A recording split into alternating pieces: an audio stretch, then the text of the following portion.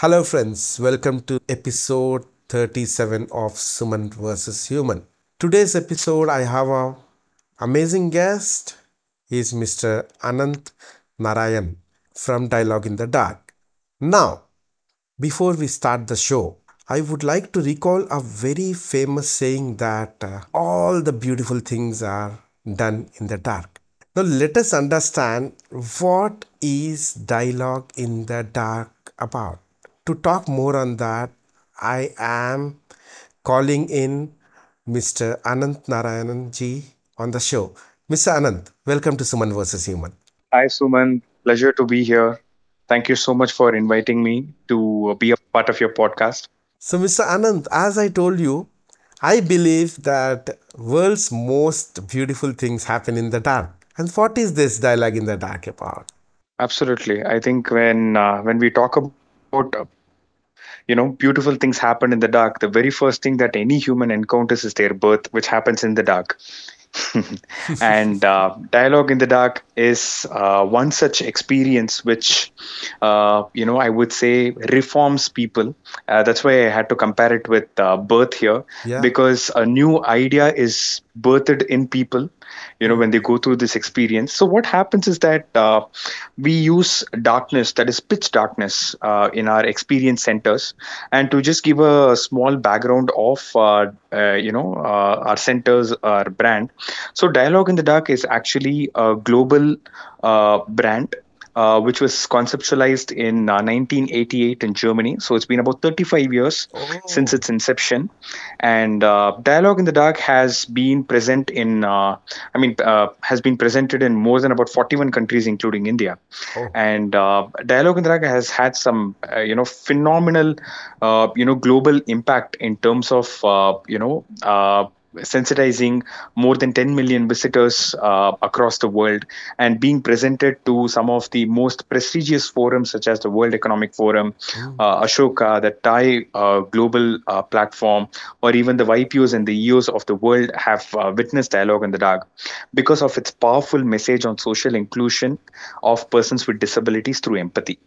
So now coming back to Dialogue in the Dark at a concept level. So what happens is people go through recreated real life experience in pitch darkness, which is designed for about 45 minutes, where they encounter real life experiences which will make them understand how our other four senses play such an important role when our most dominant faculty, that is our vision, is suspended. So people will encounter scenarios such as taking a walk through a park in the dark, or getting lost in a maze in the dark, or playing even cricket in complete darkness. Can you imagine that, Suman? Oh. And even operating computers in the dark, where they will purely understand how our sensory capabilities help us cope up, and still we are able to perform tasks. But while people perform tasks and understand how it's done, that's when they will start drawing the parallel of their experience to the life of a person with visual impairment, Mm. because they are also in their shoes right now, if they have to think about it metaphorically. And that's when they will start realizing that if they are able to cope up and still perform tasks and still feel capable, that's Mm. exactly the potential of a person with visual impairment also. And soon enough people start understanding that the so-called disabled are not disabled but differently abled, right? Mm. Mm. But Mm. the breakthrough doesn't end there. But when people come out and when they meet the person who guided them throughout the whole journey, that's when they'll be baffled to realize that this person himself is a person with visual I impairment. am lost here, Anant. I'm sorry for interrupting you. Now, you Hmm. said it is an experience of 45 minutes in the dark. This experience is for the normal person who is sighted, right? Correct. When this sighted person is taken into the dark chambers, how will he or she walk or Hmm. go through the chambers, the rooms, the cricket, and whatever activity you just spoke? Because they are not familiar with the blind Exactly. person's world, right? No, you're right, Suman. In fact, that's where I was coming. So when they come out of that experience, they will meet this guide who was guiding them throughout the whole experience. Okay, there So will be whenever someone people, guiding them in. yes, so when Okay. people enter this dark experience zone that we have, because we don't allow any light emitting objects inside, Suman. Oh, So yeah, all no, the no phones, camera, watches, flashlights on. nothing. So you Okay. walk into an environment where you can't even see your own hands. So Oh. in that immersive dark space, there will be a voice, a very friendly voice that will, all of a sudden show up, and this person will start guiding them. And since this person is the only, hope for the visitors who are going to walk into it, they will Mm-hmm. start trusting, and they will start, working with this person very closely and start connecting with him at a basic human level. And that is exactly what people will reflect on towards the end, because when they come out and realize that this person who guided them itself was person with visual impairment, that's when they realize the larger question of, hey, Oh, if I was able to. so you mean to say a visually impaired, a blind person will be guiding them inside the room, right? Correct. So a blind person will be guiding sighted person here. Correct. That's right. It is completely opposite. Like wherein Yes, in yes, real we are world, creating a role reversal. yeah, Yes. amazing. So this ironic twist is what, baffles people, because the first question that pops up in their head is, hey, if I was able to connect with this person and just, work with them, or trust them, and just, you know uh, be a part of this ecosystem so naturally, without, any inhibitions or the bias, when I didn't know about this person's identity, then why is there a systemic sympathy outside, or a subconscious sympathy with which we operate when we see the disability? So that's when people realize that they need to go beyond this conditioning and this bias that they have, and they should, and they realize the power of empathy in order to exercise inclusion, because that's what that role reversal does. Because in the dark, now you were disabled. Yeah, Meaning yeah. the person who went into the world of a person with visual impairment was actually the disabled person here. So what are we talking about? That's the kind of thought process, is what hits people, and it completely gives them a very different view of, how they have been, thought about disability, or how they have been seeing, uh, people with disability, and everything just flashes in front of them, and it kind of gets demystified, and they see a very new, perspective towards them. Once they're out of this session, are they happy about it, or they are excited about it, or they go through a sadness? What kind of reactions they reflect on their faces? Okay, like you said, there are shades of emotions that people go through, but generally, for many of them, it's a moment of truth, Suman. Hmm. But a moment of truth, not from a way that they feel really bad about, how they have led their life. Rather, it is a moment of truth where they now feel inspired to change this pattern that has Hmm. been existing. Hmm. Hmm. So when they come out, for example, there is I don't know, even now when I think about, what we have done, this is the, experience that comes to my mind immediately. So Hmm. there was Hmm. a visitor once I, met after his experience at Dialog and Drag when he came out. But until then, he had a very sorry image Hmm. about Hmm. persons with disabilities, and we never told him that the person was guiding them was a person with disability, so that he will go in with that bias. So we wanted him to completely eject out of that, and, look at it from a very different lens. So he went through this experience for its entirety, and he came out, and when he met, one of our visually impaired guides who guided him, Hmm. and he told me that, hey, until this experience, I've only, seen them as, a person with disability. But after going through Dialogue in the Dark, I think I want to reframe it, and I want to call them as people with possibility. That was the powerful, I would say, shift that happens when one goes through Dialogue in the Dark, Suman, Anand, that do you you mind completely change. if I play some of the testimonies what your consumers have given to you? Sure, you could. My dear listeners, these are some great experiences what people have experienced in Dialogue in the Dark. Hi, I'm Garima and I work for Alchem Laboratories. And this is an experience which I've never had before. And this is the first time I realized that something like this should be made mandatory for all corporates, and not only schools and colleges, but everyone should go through something like this. This is an experience of a lifetime, and this just kinds of reveals a lot of facts which you were unaware of earlier, and it helps you to kind of empathize and probably know that there is a life beyond what we actually call life. Thank you. I think it is once in a lifetime of experience. We work with palliative kids and we do have blind kids, but I think we can never put ourselves in their shoes until we went through this experience. It was altogether a new perspective of life and appreciation to the life that we have as able people. So, yeah, thank you so much.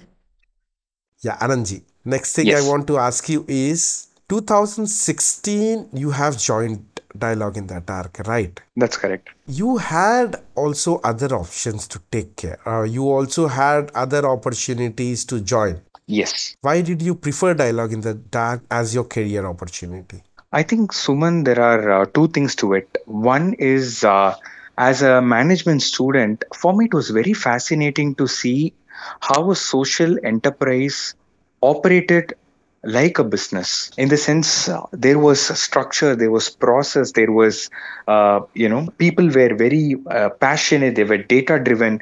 So it didn't so when there was this typical image of how they looked at social enterprises as NGO, this organization was a breath of fresh air for me, where I could see so much professionalism in the approach, and impact was at the heart of the business, where they really wanted to make a difference.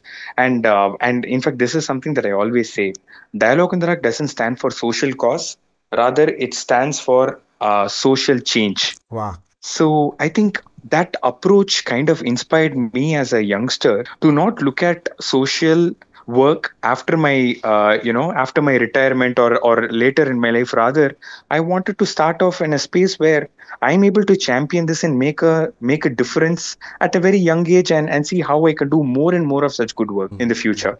And I think that is another important moment for me, which kind of reassured that what I'm doing right now is important, not just for me but for a lot of people. So when I went to this school, I think we did a session to kind of spread awareness about disability, and how students need to be more inclusive as citizens, because it starts from there, right? Another experience kind of was important for me to take this decision, or I would say reassured me about it, which is I went to a school in Hyderabad where we hosted disability awareness programs for kids. Is this a normal school? Yes, an institution which did not have persons with disabilities, Okay. Okay. both at a staff level and at a student level. So we went to this school in order to create awareness about social inclusion and mainstreaming of persons with disabilities into into the society. And because we believe that it's important to go to youngsters at a formative age to seed these ideas, so that when they become leaders, or when they become when they grow older, these are the things that will come back to them as principles and values, which will determine their behavior as and actions, right? So we wanted to go there and talk to them, and we asked some innocent questions to them to understand how they see it. And I'm talking about 8-year-olds and 9-year-olds here. So to one of the students, when we asked this question of where do you think persons with disabilities are, and I think we spoke to a couple of people, and they said they are in orphanages, or they are in a special school, and some answers like that. And there was this one particular student who said, I know where they are. I have always seen them in in Jubilee's checkpost. And Begging. that kind of shook me. That kind of shook me, because imagine a child is looking at a diverse identity group from an economic status standpoint, and has decided that that's where they belong, and nobody has even taught him all of this. It's about how he has encountered a set of people which has kind of registered in his mind that this is where they are generally, and that is the standard of living of people like that. And I think that was kind of a moment of truth for me, Suman, where we thought, hey, I think this is what has been happening for years, that nowhere people have seen, or not everybody, many of them have not seen a person with visual impairment or a person with disability in their mainstream society. For example, in their own social circles, they have not had people, or they have not dealt with any person with any kind of impairment at any level, for them to know that they are just like us, and they also belong to the mainstream society like us, where they are also equally capable. And I think that is what was important for us to change, to tell them that early encounters towards persons with disabilities is important for kids to realize that they also deserve respect, they also deserve opportunities, and they also belong to the society where we are living right now. Yeah. So I think that equity, or that I would say the sense of social equity, has to come in. And that was the inspiration for me to stick to this and champion this all these years, Suman, apart from my affiliation towards the company from a management point of view. The day one when you joined Dialogue in the Dark, I want Mhm. you to share your personal experience in the dark. In the dark. Yeah. Suman, I think everybody, as a part of the hiring process in Dialogue in the Dark, has to go through the experience of Dialogue in the Dark before they join. Huh. So though I'm an intern, and they know that I'm not a guaranteed what do you call it, hire for them, they still sent me for the experience, and I didn't know that the people who were guiding were person with visual impairment. They kept it as a surprise to us also. And that was the beauty of the company, because I think they really wanted to know what people experience or what people go through, for us to know how responsible we are in this company. So when I went through and I came out, I think that, to be very honest, until then I was like that 9-year-old kid, that I have never seen them in a very confident manner. This person who guided me, Suman, was a woman who was visually impaired. She dressed up. She looked so smart. She was very well dressed. Amazing proficiency in English. Amazing confidence. Brilliant social skills. Brilliant emotional intelligence.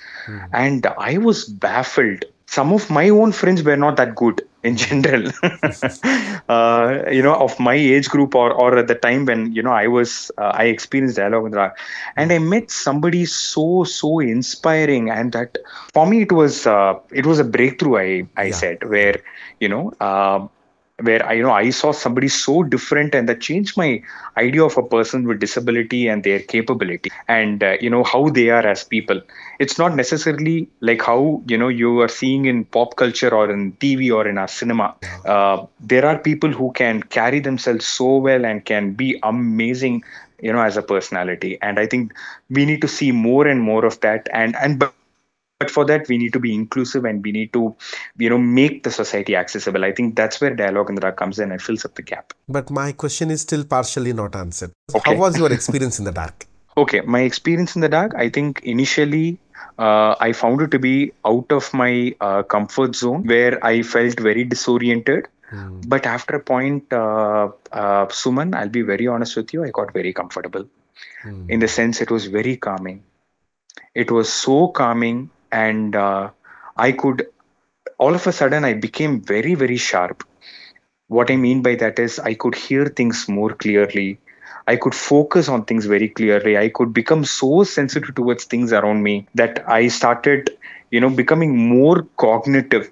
And I felt like a superhuman for that, 30, 40 minutes. And I realized that I have not been, utilizing my other four senses, which are so important. And I think that was one of my key learnings when I came out, to realize that how I have taken my eyesight and also all my four senses for granted, that I have not put them to their, capabilities. Anand, I also want to share one real world example, or I can call it story with you. Mm-hmm. Few years ago, I got a friend request from a woman Okay. on Facebook. I used to give presentations in engineering colleges back those days regarding personality development and stuff like that. Then I thought she must be one of my students. But later, when I accepted her friend request on Facebook, she said that she is working with Infosys Hyderabad. And now she came to know about me from one of her friend. and she wanted to take my opinion or advice, whatever you call it, on her personal life, because she said that she got a marriage proposal from a blind guy, and Mm-hmm. she never experienced any blind person before in her life. So she Mm. wanted to take my advice because I'm a blind. So Right. I just told her one thing. I asked her to go visit Dialog in the Dark in Inorbit Mall. You will understand everything back then. She went to Inorbit Mall. She took this experience in Dialog in the Dark in Hyderabad. And after that session, the other day, she calls me and she says that, no, Suman, now I got complete idea of how a blind person can live his life. Above that, the person who have guided me inside Mm-hmm. is appearing so normal. He is traveling to the office, his office, all on his own without any support. He is going back to his home after the closing times, which is in the night, all alone. He is cooking his own food. He is managing all his lifestyle all by his own. When he could live a life like me, then why Right. can't I marry a person who is disabled and live a normal life? And then she accepted his proposal, and they both are happily married now. Fantastic. Yeah. That's really, really heartening to hear, Suman. Thank you so much for sharing that. I'm really glad to know of how Dialogue in the Dark has helped people to take such, I would say, important decisions in their life where it could change them forever. In fact, Suman, Yeah. speaking of such important decisions, I think many a times when people, come out, uh, of Dialogue in the Dark, one is they talk about, how grateful they feel, about their other four senses, and how they talk about, now they have understood the importance of empathy, and how that is so powerful in order to become more of a mindfully empathetic person and all of that. But what is something that we are very proud of today when we think about our 10-year journey, Suman, that many corporate leaders who are also our visitors who went through Dialogue in the Dark actually, after the experience, went back to their organization, worked with their HR in terms of amending policies, amending job roles, making reasonable accommodations, and creating that accessible environment. And they have created job opportunities. In fact, I'm so proud to share that through Dialogue in the Dark, 4,000 persons with disabilities have found job in corporate sector across 18 sectors. Amazing. And I think that is what if I could summarize, social impact to social equity is all about. And for this team, Suman versus Human salutes you and your team and your organization for this great contribution you are doing to the world. Thank you so much, Suman. In a one line, if I ask you to explain a normal person why they should visit Dialogue in the Dark. I think one is for people to become more human. I think that is the our capsulated version of what I want to say. I think we as people have, I think, somewhere forgotten to be more human, Suman. We have all Yes. become so carried away by our life where I know there's nothing wrong in being busy and being goal oriented, but somewhere I think human connections are so important. And I think we have all become I would say very individualistic and very important, very independent, that we've become silos when we are all together as well. I think it's important to break those barriers and become more human again, and be a part of each other's growth story by really, really, including everyone, and creating, because we are very rich in diversity as a Yeah. country, and Yeah. we have not mainstreamed many diverse identity groups there. I'm not just talking about a person with visual impairment or a person with disability. I'm talking about transgenerational workforce where Yes. 3-4 generations are working, where we still face a lot of stereotypes and biases. That we're Yes. talking about Yes. women in workplace, we're talking about people from the LGBTQIA community, Hmm. we are talking about other disabilities and the intersections in that. So I think there is a place for everybody, and I think it's high time we wake up to that, and what do you call it, untap, or I would say tap into this untapped potential that we have not seen yet. And everybody is capable of something spectacular, and I think we need to recognize that, and we need to put that to use, and also make them understand their own potential, and make them socio and economically independent. What are the locations you are available in India at the moment? See, prior to COVID, we were in 3 locations: Hyderabad, Bangalore, and Chennai. Hmm. This is where we were running our centers over a span of about 10 years. Hmm. In 2020, we shut shop, and in 2022, we again reopened this in Bombay. Let us come to the business point of it.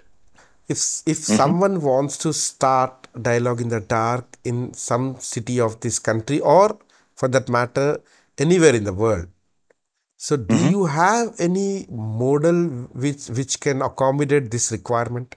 See, when it comes to Dialogue in the Dark in India, the scope is with us, Hmm. because we have acquired the master license to run Dialogue in the Dark Hmm. in this country. Hmm. With regards to running it outside of this country, the people can approach Dialogue in the Dark, the global body, which is called the Dialogue Social Enterprise. Hmm. They can approach them, and they will be more than happy to understand the requirement, and what vision you have for Dialogue in the Dark in their respective country, and they can take it up. Now we have come to the stage where I have this question for all my guests coming on to Suman versus Human, and you will definitely have no option to say no. You have to answer this, Mr. Anand. Sure, sure. If I give you all the superpowers in your hand to change something in this country, so what is that you are going to change? The one thing in this country. And you have all the superpowers. I gave you the Okay. superpowers. Okay, that's a very interesting question. I've always thought about it from a personal angle, where I want to either fly, or it's always been for personal benefit. And if I have to look at it from a country, but that's actually a good question, Suman. I think the first thing I would do is, I think we are all running short on water at some level or other, Suman, and it's a Yes. scary situation for the future. I think I will do everything possible, like if I have the power to create water, Hmm. I will do that. I think I'll put more water into the soil, and Hmm. bring back stability, or Hmm. bring back abundance into this country, Hmm. so that nobody suffers, because water is such an important natural resource, and we are running short of it. uh, Yes. so I think, yeah, that's something that I will do. I think I'll be the the hydrator of the society. Great thought. But I have a question here again. Hmm. No doubt, with all the superpowers, you are going to add water, right? What if people started consuming it? What people start conserving it. Yeah. Hmm. One day again, the I don't know. water I is gone, should, right? like how we have Dialogue in the Dark, as an experience for people to understand the importance of eye care. I don't know. I should come up with a simulation for them to realize what it is to be without water, Ah, and there so you are. people. There you are. Yep. Yeah. So I think I'll come up with something like that, which can be slightly, what do you call it? It can shake their normalcy, but I think that's how many people learn, including me. That's how I learned. I recently, And I I. recently gone through an article, and that Mhm. was a shocking article for me because I was amazed after knowing that every human being Mhm. wastes around 98% of water in a day. Only Mm. 2% of water is for effective consumption. I think that's I don't know. I can call it criminal waste. I could say, not just waste. That's criminal Yes. waste. Yes. And I think 98% of the water each day. that's scary. That's scary. And I think it's high time all of us, make a conscious effort. Because even I think last week, I'm sure you would have also come across, they're talking about Bangalore's water Yeah. crisis Yes. and how they're Yes. heading into a dry summer, which is going to be super scary for a city that's overpopulated and very Yes. completely urbanized. So I think that, and many of the metro cities are bracing to a similar situation down the year. What if from tomorrow there is no water? Imagine your life. I think that's everything goes for a toss, Suman. We are all what 70% water as Yeah. people. Yeah. So imagine a 70% of us is not going to be available anymore Yes. outside. It's Yes. scary. It was lovely, lovely, lovely talking to you, Mr. Anand. So Same here, inspiring. Suman. So inspiring. Thank you so much Thank for you. giving me Thank you this so much. great opportunity to host you on Suman versus Human. My pleasure. Yeah, my pleasure. I had a wonderful time connecting, and lovely to see the work that you're doing. And I'm sure, this is Suman versus Human is only going to get better. I really love the name, by the way. Thank And you. I can Thank you. see the passion with which you're building this brand, and my best wishes to you.